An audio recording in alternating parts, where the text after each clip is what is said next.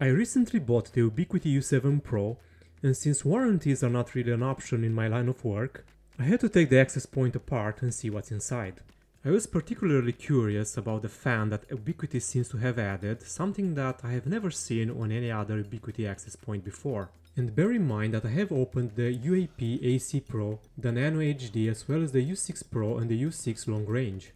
Which is why I know how difficult the process will be, because Ubiquiti likes to glue the top and the bottom parts together. And I'm hardly a fan of this approach, because they can just use a silicone seal if they wanted to add any waterproofing, because this is just ridiculous. Is the U7 Pro water resistant? There is a fairly large but narrow opening for the air to be pushed out by the fan, which means that no, the U7 Pro is not water resistant or waterproof. So at the end of the day, it's just a way to discourage the user from opening up the case. Lovely. I went ahead and started carving out the plastic top, and yes, the bottom is metallic. And I suppose that if you have the right tools, it will be an easier process. But all I had were some basic tools, which include a hairdryer, a prying tool to forcibly detach the top part, lots of patience, and some inevitable wounded fingers to get through. If you go the same route as me, understand that there is very little chance to open up the access point without leaving any massive marks on the plastic, so essentially it's bye-bye warranty. After managing to reach the inner side, I could finally move around with the prying tool, slowly detaching the top part. And I know that I haven't filmed a portion of the process, but that's because I had to use a lot of force to move around, which means that the camera would have sat at a very weird angle.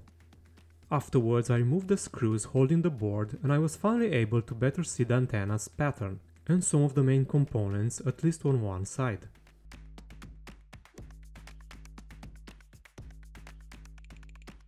A few minutes later, I managed to detach the top part, and as you can see, there is a cable that's attached to the PCB and is for powering up the small fan.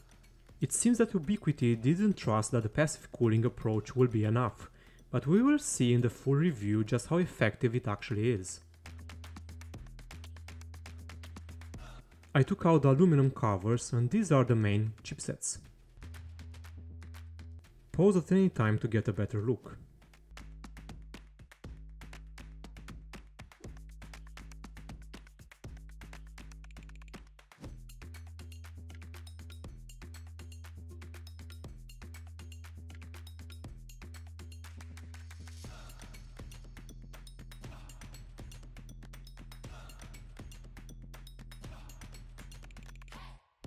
But where's the storage memory? It's on the other side, of course, so the best way to see it would be to detach the antenna's connectors and take out the screws, right? Yes and no. I could take out the screws, but the antenna connectors are glued into place. Why so? One could argue that it's a way to prevent them from detaching in case of any mechanical shocks. But then again, at that point, other parts may fail way before that, so I couldn't really take out the antennas.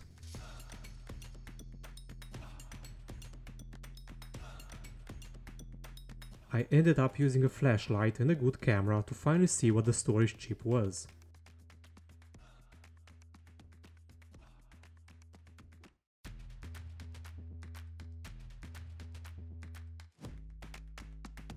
Oh Ubiquiti, you just make things difficult for no reason. That's about it. Let me know if you have any questions in the comments. Thank you for watching, and see you next time.